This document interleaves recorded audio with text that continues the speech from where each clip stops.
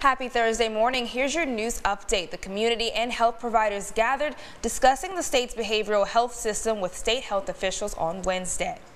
The conversation was hosted by the Northeast Delta Human Services Authority and Louisiana Department of Health's Office of Behavioral Health. The goal was to give individuals and providers a chance to better understand matters of the mind.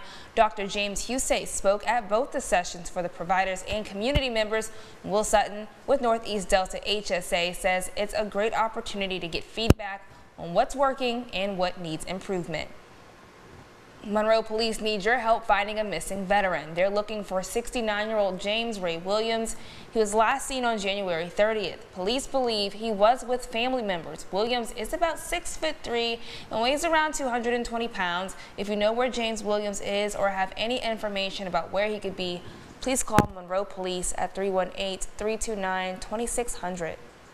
And that's your news update. Y'all have a great Thursday.